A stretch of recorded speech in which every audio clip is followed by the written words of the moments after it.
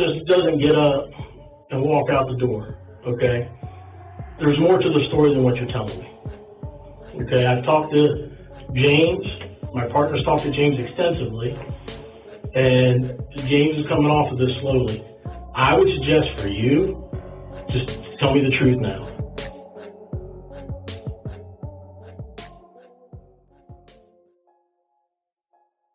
It was February of 2021 when a little boy was reported missing in Middleton, Ohio by his mother and her boyfriend. An extensive and exhaustive search for the little boy commenced. But it wouldn't take long before somebody made a disturbing confession. A confession that would lead to shockwaves across the nation and across social media.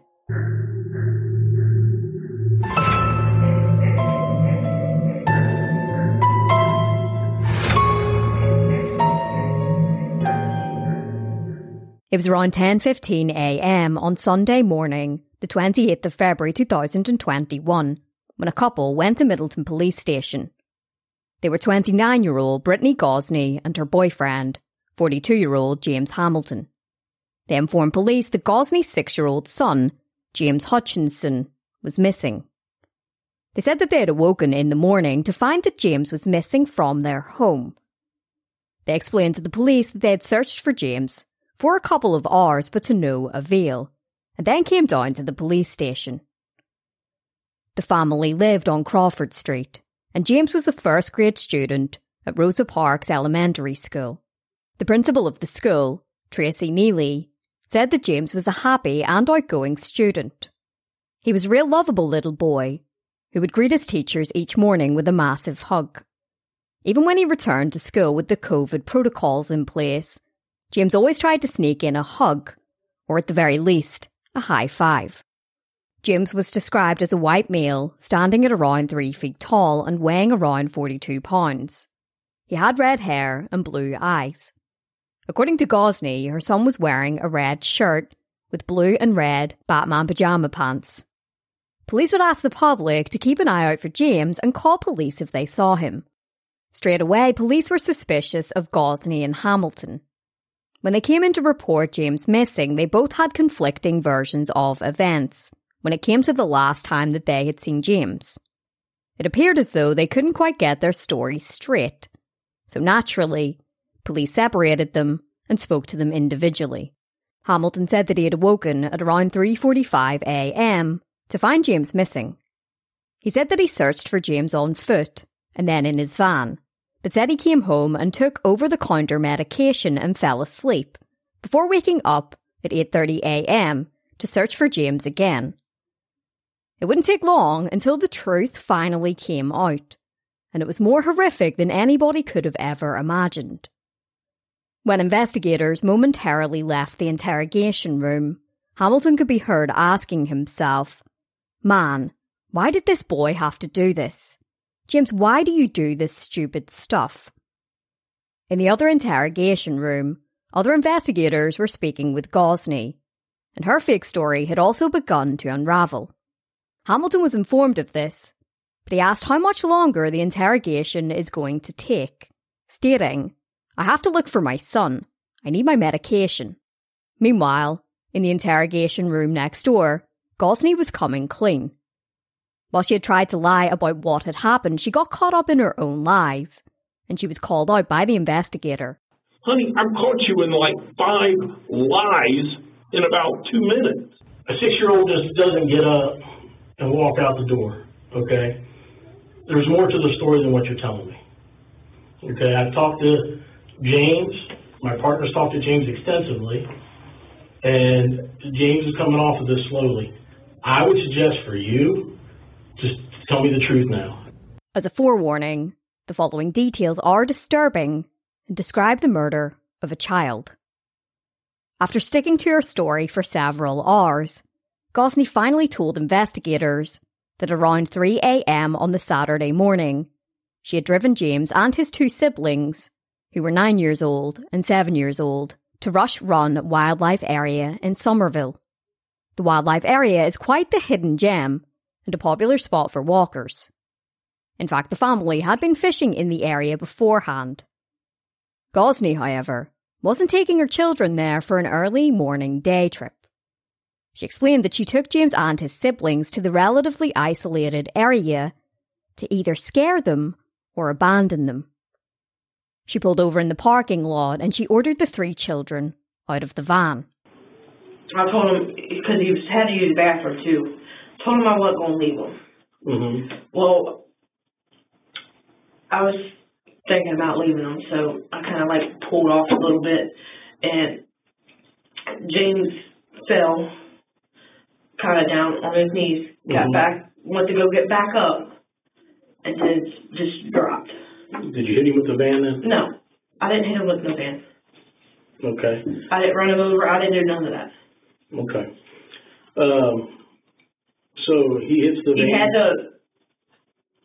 the van's door slides open. Mm-hmm. So he had a handle of the van. So the door is open? No, they slide back. Right. It's a minivan. Right. They slide back. He had the handle of the van, the back door van, on the driver's side. And when I went to go kind of pull off, he didn't have the handle in his hand. Mm. It was kind of just standing there. Not close to the van, but just kind of standing there, holding the van door, trying to get back in. Mm-hmm. Well, that door is messed up. Right. And I don't want to unlock it, don't want to lock. So, I went to go pull off, and James, as I was saying, he fell, tried to get back up, and he fell and hit his head on the ground. Gosney said that she didn't run James over, but said that he had reached out and held onto the van door handle, presumably trying to get back into the van. It was late at night, dark, and the idea of being out in the wilderness alone would be terrifying for even most adults, never mind children. James grabbed a hold of the door handle and clung on for life while Gosney drove off at a high rate of speed, dragging her son for some distance. Gosney explained that James eventually let go of the door handle and she continued to drive. She said she returned to the scene around 30 to 40 minutes later and said she found James dead in the middle of the parking lot. He had sustained a head injury. She ordered the 2 other children to get back into the van and bundled James's lifeless body back in with them.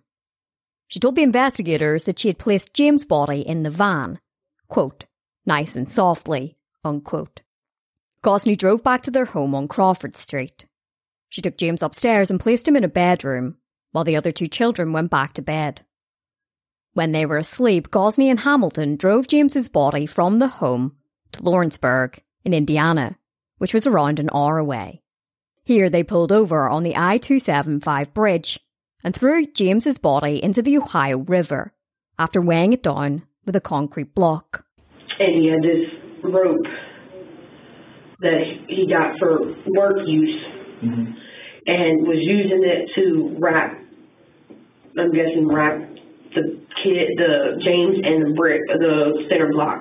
Stopped to the middle of the bridge, told me to get out, hurry up and open the back passenger side door, and I was to grab his feet and help him toss the child over. We tossed him around the splat because of the brick being heavy. Right. After taking Gosney to the scene, where she had tried to abandon her children, they took her back to the police station for more questioning. She opened up a little bit further, providing more poignant details about James's last moments on Earth. She told the investigators that when she pulled up in the parking lot, James didn't want to get out of the van. His 2 siblings got out, but he refused. She stated, I was like, get out. I told the kids I was sorry. The older kids were the only ones who got out. She said that James replied, Mommy, I don't want to be here. James eventually got out of the van, but he kept trying to open the back door to climb back in. She confessed that she knew she had dragged James as he clung onto the handle. She explained that she couldn't hear much because she had the music on loud, but said that at one point she heard the children screaming and then heard a noise. But she didn't stop to investigate what this noise was or investigate whether James was okay. She simply continued to drive before eventually returning sometime later. Back in the other interrogation room, Hamilton finally began to come clean. He stressed that he had not been with Gosney when James was killed, but he admitted that they had both taken the children out to Rush Run beforehand and dropped them off as a scare tactic and a form of punishment. He stated she was supposed to take the kids up there and give them a scare tactic, drop them off for a few minutes and then turn around and go get them, because they was all acting up real bad. Well, all of a sudden she calls me, tells me he's dead. Who's dead? And then told me James was chasing after her and tripped and fell and hit his head, busted his head open, and he was dead. Hamilton seemingly became aware that he had given incriminating statements, saying to the investigator, "I'm going to jail just for helping her. This isn't fair to me." The investigator replied, "It isn't fair to the little boy either." With the gruesome revelation, investigators would embark on the Ohio River to begin the search for James. They were assisted by trained searchers, but the water levels were extremely high and the water was treacherous, which hampered the search. In fact, the rain over the weekend, combined with melting of snow, made it far too difficult to search, and the search needed to be postponed for a while as water levels were routinely checked to determine when it was safe enough to continue the search. Authorities would hold a press conference to inform the public of the tragic update in the case. They said that they had not yet uncovered a motive for the senseless murder of James, but Police Chief David Burke said that Gosney had not shown any remorse for her actions. She had made the confession during an interview, but they would need to interview her further to try and establish some kind of motive. He said during the press conference, "This has really touched my soul and my heart. My kids are older, but the youngest is 16, and I'm just sitting here. You know, the poor 6-year-old has no idea what's going on and what's happening, and for the other kids to go through this too, it's just heartbreaking." Following the confessions, Gosney and Hamilton were both arrested. Gosney was charged with murder, abuse of a corpse and tampering with evidence, while Hamilton was charged with abuse of a corpse and tampering with evidence. Gosney's bond was set at $1 million, and Hamilton's was set at $100,000. During the arraignment hearing, Judge James Sharon read aloud the charges, to which Gosney replied, "I have a learning disability. I don't understand what you're saying." As news of James's murder swept throughout the media, tributes for him would come in. The principal at his school, Tracy Neely, sent out a statement on Monday morning, which read, "We are all mourning the loss of our friend James today. James was a happy and joyful soul who loved school. On the days he was in class, he would give hugs to all his teachers as he walked into school. A fond memory I have is the way his face would light up when he won the lucky lunch tray. First graders can find the joy in just about anything. I will always remember his bright joy." Grief counsellors were on hand for any students that needed that extra bit of care or needed somebody to talk through their feelings with. They could also access assistance at home by texting a phone number, which would put them in contact with a trained counsellor. In addition to grief counsellors being available at school and at home, the school arranged for therapy dogs to come and visit the students, and they would bring much comfort to the kids, who were trying to make sense of the tragic loss of their classmate. It was also announced that a celebration of life ceremony was going to be held later in the week at the Barnett Stadium. In a letter to parents, Marlon Stiles, the superintendent, wrote, "During this difficult time, I know our middle family will lean on each other while our community mourns. Our community will always find strength when we come together, and I know we will all come together for James."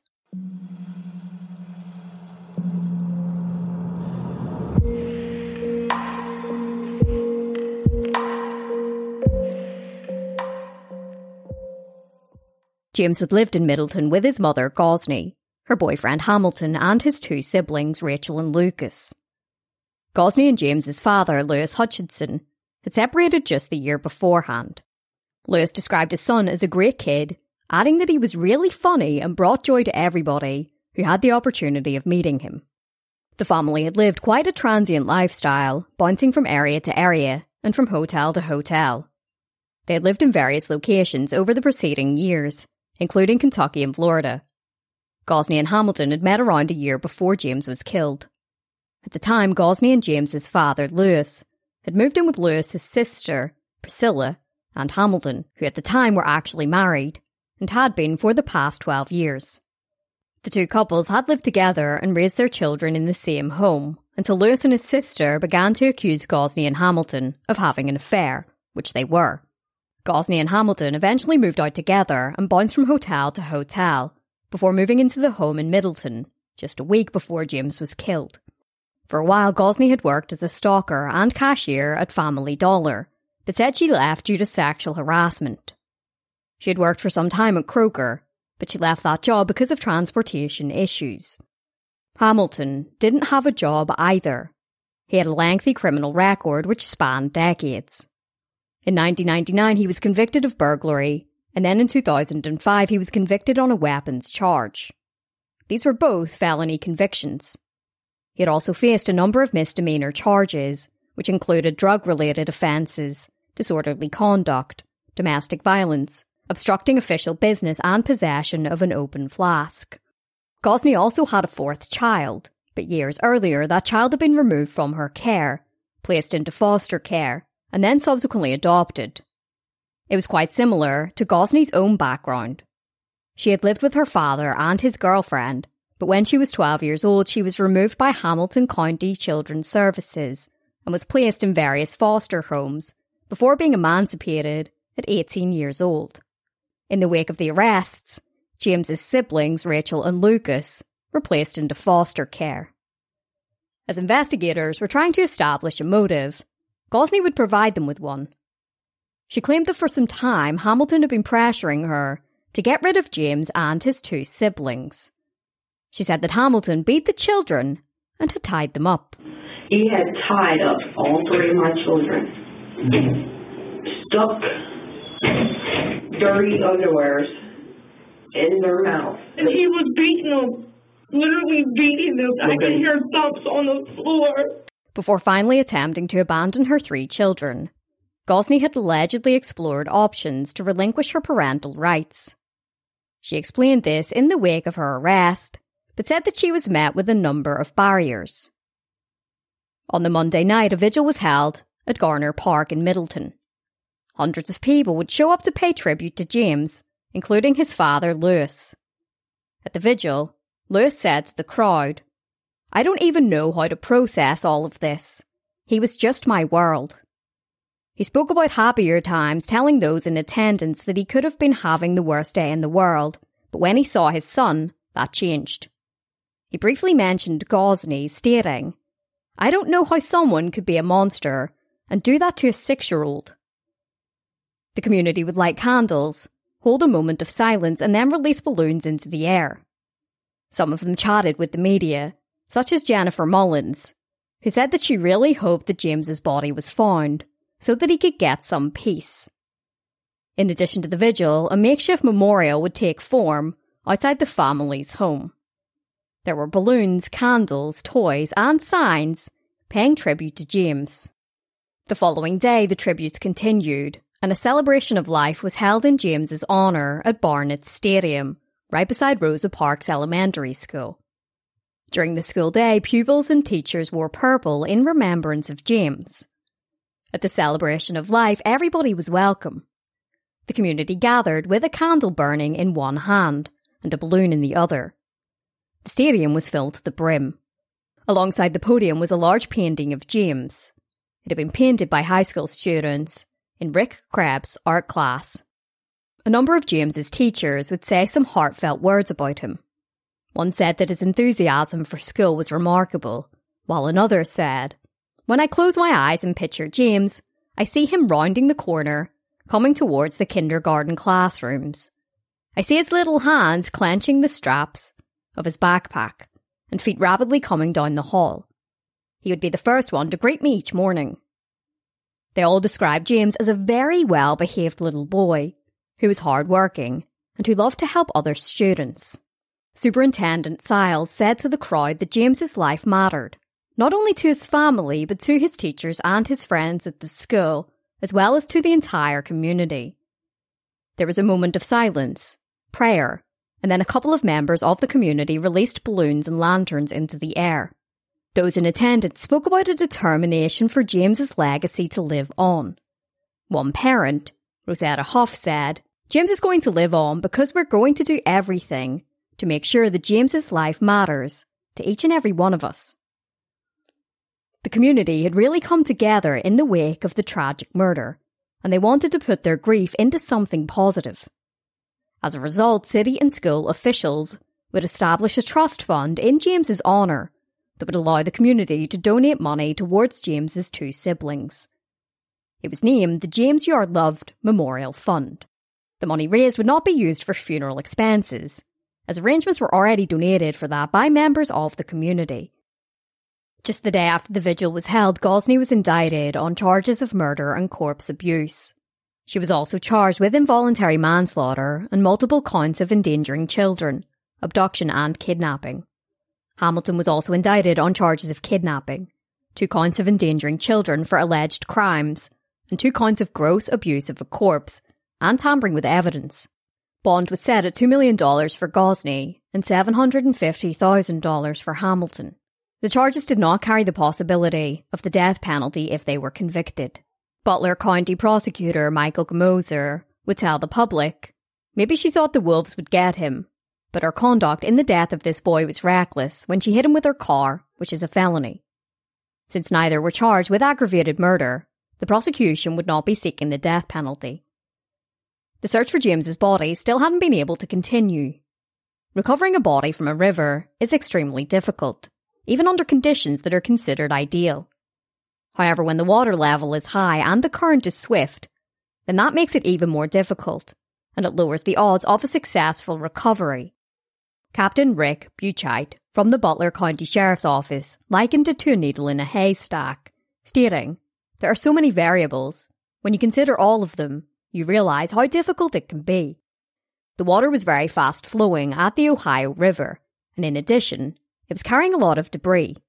Unfortunately, the search would be a high risk to the safety of the diver while searching, as there was every chance they would become trapped underneath the murky waters. Even an experienced rescue team would have struggled.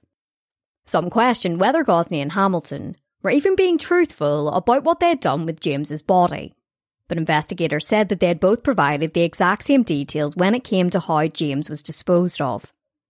Their early comments were different in regards to the last time they had seen James, which had aroused suspicion, but investigators believed that they were being truthful when they described throwing James's body into the Ohio River. The search at the river was able to continue just a couple of days after the charges were handed down. There were still a number of challenges for the searchers. The weather had been horrendous with lots of rainfall that essentially turned the river into mud. To assist in the search, the Butler County Sheriff's Office sent assets from their emergency response unit, including a helicopter. Butler County Sheriff Richard Jones said, "This is a multi-agency effort working together as one." The searchers would also get assistance from the Hamilton County Police Association Search and Recovery Unit, who were scanning the water with sonar. The sonar search technology would alert investigators to an area of interest near the Carroll Cropper Bridge, near the Ohio-Indiana border, with prosecutor Moser stating, "We had a high level of confidence that this target would be the remains of a human being. Under the circumstances, I and my staff wanted to be present with the hope that it would pan out. A cadaver dog was brought into the area, and it alerted to the scent of decomposition. It was looking highly likely that investigators were finally going to be able to recover James's body.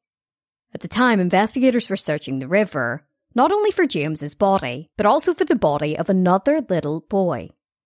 3-year-old Nilo Lattimore, who was thrown into the river alive by Desane Brown, who had stabbed Nilo's mother to death. Divers would search the entire area surrounding the area of interest, but unfortunately no body was found. As the search for James continued, both Gosney and Hamilton entered pleas of not guilty. Gosney's court-appointed defence lawyer, David Washington, would file a motion seeking an insanity plea for his client. The plea read in part, "Defendant struggles to assist in her defence and counsel, and has serious concerns regarding defendant's mental health." He was also seeking a competency evaluation for Gosney, as well as a court-ordered mental health assessment which could determine her ability to understand the charges against her and to assist in her defence. He was wanting Gosney to be found not guilty by reason of insanity. Prosecutors would reveal that in the days leading up to James's murder, both Gosney and Hamilton had hog-tied the hands and legs of both James and his two siblings, and then placed cloths in their mouths and left them in this position in a closet for several hours. Prosecutors wrote that this was done with the purpose to terrorise and or inflict serious physical harm on the three children. This was something that Hamilton had readily confessed to when he was interrogated. Then, after James's murder, Gosney and Hamilton had attempted to conceal evidence. They had removed the hard drive from video cameras at their home, which had presumably captured them abusing the children and possibly even carrying James's dead body into the home. They also removed tape and rope and disposed of them. Judge Noah Powers would order the competency evaluation. However, the fact that Gosney had removed the hard drive from the video cameras at the home could hamper the insanity plea because it showed that she certainly had the wherewithal to hide evidence. Towards the end of April, Gosney was found competent to stand trial, and based on the psychologist's report, Defence Washington announced his plans to withdraw the insanity plea. This meant that Gosney would be proceeding to trial. With the insanity plea withdrawn, the psychologist's report would be made public. It revealed that Gosney was a childhood sexual assault survivor. It read in part, it was also noted that she did not appear to present with distress as she discussed the offences charged, including the death of her youngest child, instead discussing this in a matter-of-fact manner and presenting with no emotional attachment to others. The psychologist had determined that Gosney had an underlying personality disorder, but was not considered to have a severe mental illness. James's body still hadn't been recovered from the river, and prosecutor Gamoser said that while it was not necessary to prove murder, they would need more evidence than just a confession. He stated, "The body for me, while I would like to have it, is unessential, but you have other evidence of the factual circumstance of the crime other than a mere confession. Confessions are important. They give you a lot of direction. It helps you find other evidence. It tells your investigators where to go and where to look for other things that corroborate certain things." It would be decided that Gosney and Hamilton were going to stand trial separately, with Gosney's trial being scheduled for the 20th of September 2001, and Hamilton's trial afterwards on the 4th of October 2021. By this point in the case, Rachel and Lucas were in foster care, and the scholarship fund had reached over $28,000 and had been taken over by Baracken Church in Middleton. Since James's body was still missing, no funeral had yet been held. The search was still being conducted, but not on a continuous basis. Meanwhile, back at court, Gosney's defence attorney would try to get the statements she had made to investigators thrown out as evidence.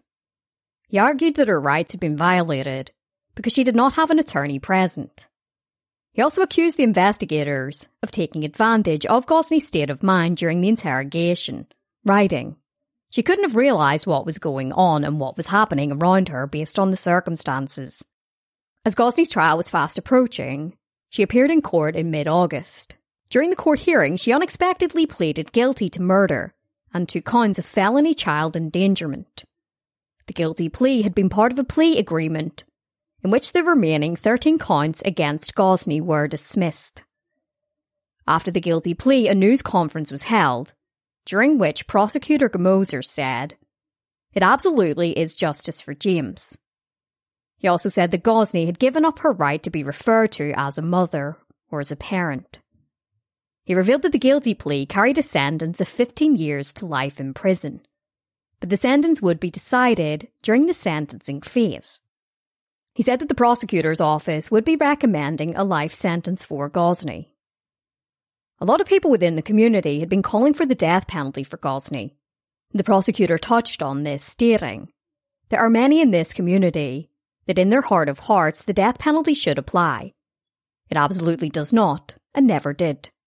Felony murder requires causing the death as a result of an underlying offence of violence.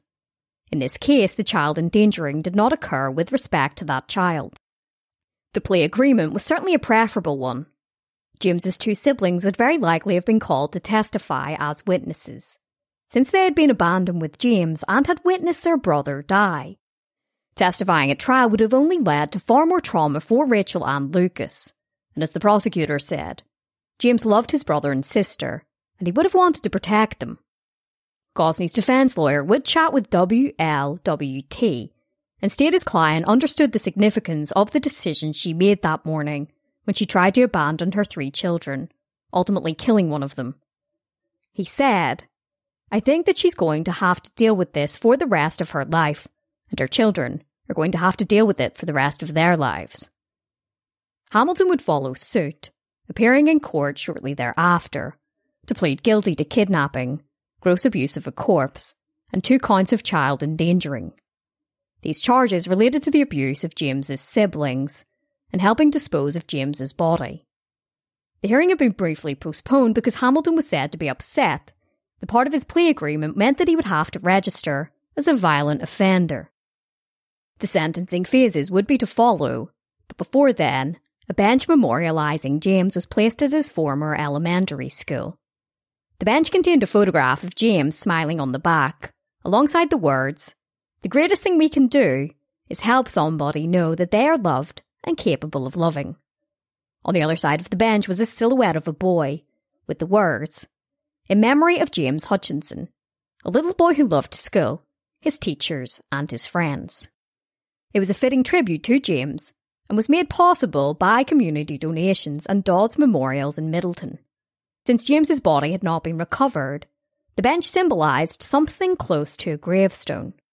The investigators who worked on the case would attend the sentencing hearing of Gosney, which took place in September. The case had really taken its toll on the investigators, including one who actually left the detective section to return to working on patrol.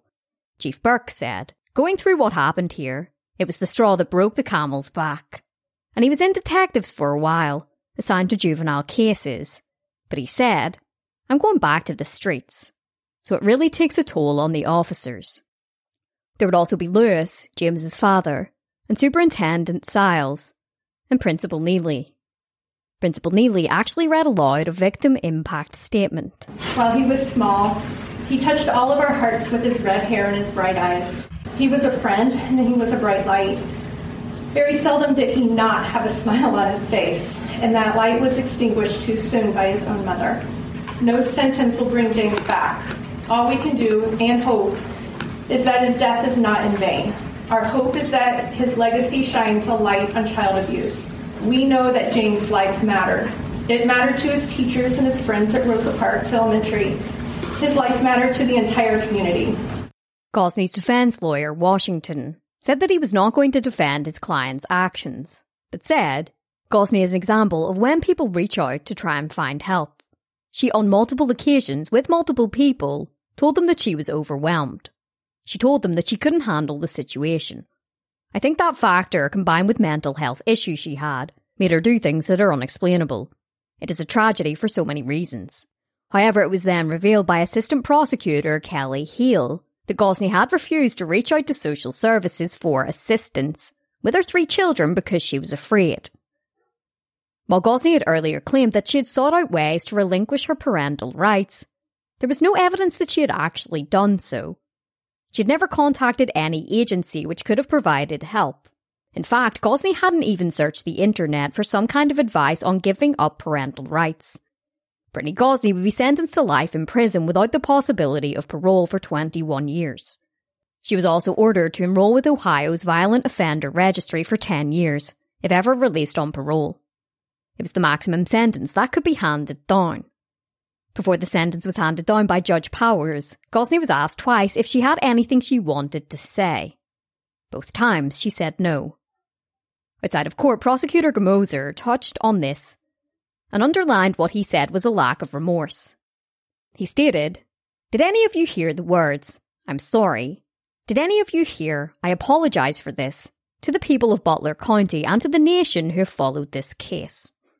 Hamilton was to be sentenced next, but it was postponed. There needed to be a hearing beforehand about whether Hamilton would need to sign on as a violent offender. His defence attorney, Jeremy Evans, argued that Hamilton was not the primary offender in the case, and that there was no evidence he had tied up James or his siblings. He admitted that Hamilton had purchased rope just 2 days before James was killed, and admitted that he had told Gosney how to hog-tie somebody. However, he was adamant that there was no evidence to show that Hamilton had actually been the one to tie the children up. Hamilton's family would provide handwritten letters to try and secure a more lenient sentence. His sisters read in part, "I would like to start by saying sorry to all involved and thank you for the searching everyone is doing. I hope James is found so that he can get a proper burial. There is no way to explain what came over my brother, and he knows deep down it was wrong in so many ways, but he really isn't a bad person." Hamilton's wife, Priscilla, to whom he was still married despite the fact he had moved in with Gosney, also provided a letter, which read, "My experience with James is he is a very loving, kind and caring man. He has raised my baby from 6 months old and never once has harmed her in any way. He was never forced to help with her, but he was more than willing to do so anyway." Prosecutor Moser revealed that despite the arguments from Hamilton's defence lawyer, Hamilton had actually admitted to investigators that he had hog-tied and gagged James and his 2 siblings. In fact, Hamilton had admitted to punching and hitting all 3 of the children, and said that Gosney had always been threatening to hog-tie them, before finally stating one day, "Let's go ahead and hog-tie them, see if that works." She went to tie her up, and she said, "Would you please help me? I don't know how to tie nobody up. I never did." Yeah, sure, I'll help. I did tie the other 2 up, though. So were they on their stomachs, actually hog-tied? Yes. He admitted that he had purchased the rope, threw it on the floor to try and threaten the children, but when they still misbehaved, he said that they both tied them up and put them in the closet upstairs. This same rope was used to tie a concrete block around James before he was thrown into the Ohio River. Hamilton had admitted that this had happened in the hours before the 3 children were taken to Rush Run. Prosecutor Moser said that both the defence team and Hamilton's family were entitled to their own opinion, but so was he, adding, "It happened because of evil in the hearts of Gosney and defendant Hamilton. He did monstrous things to little Jimmy." It had also been revealed that the hard drive Gosney and Hamilton had disposed of was recovered. It showed Gosney leaving the residence that night with her 3 children in tow. At 4:53 a.m, the van returns. Gosney gets out of the car carrying the lifeless body of James. He only has on 1 shoe. One of his siblings trails behind, carrying the other shoe.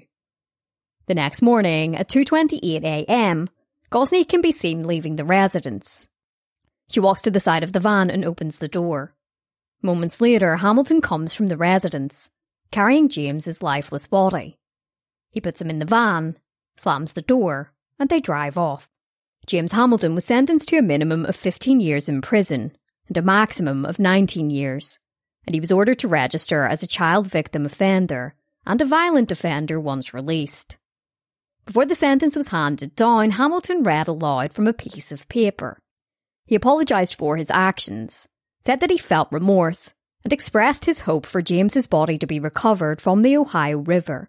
"It hurts when I think about what they all had to go through.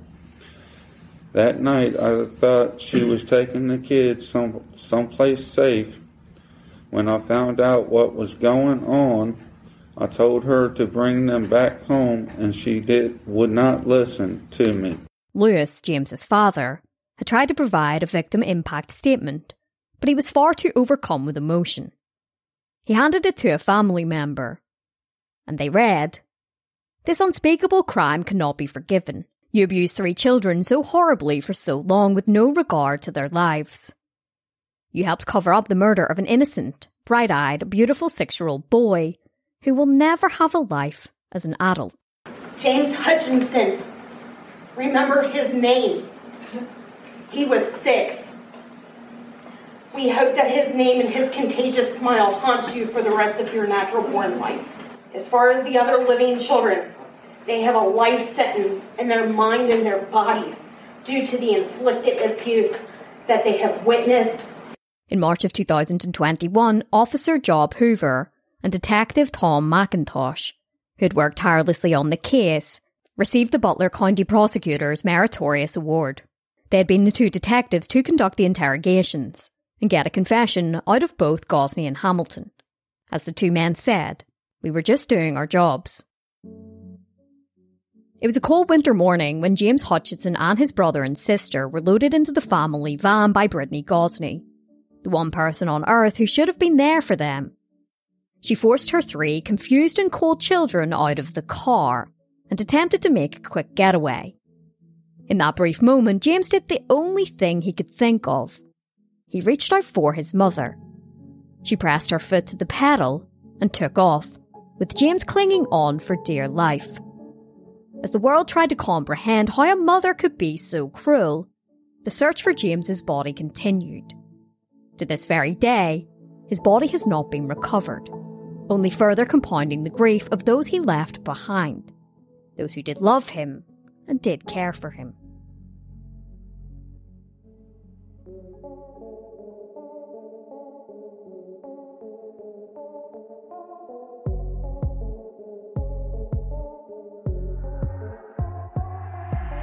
Well, besties, that is it for this episode of Morbidology. As always, thank you so much for listening. I'd like to say a big massive thank you to my amazing new Patreon supporters, Sarah, Mandy, Nicole, Emma and John. Seriously, thank you so much for joining me on Patreon. Morbidology is a one-woman show, so the support on Patreon seriously goes such a long way. The show really wouldn't exist without you. If you'd like to support the show on Patreon, the link is in the show notes. In exchange for your support, you get ad-free and early release episodes of Morbidology, bonus episodes of Morbidology Plus that aren't on the regular podcast platforms, behind the scenes, including bonus audio, video and case files, and I also send out a handwritten thank you card with some cool merch. Remember to check us out at morbidology.com for more information about this episode and to read our true crime articles. Until next time, take care of yourselves, stay safe, and have an amazing week.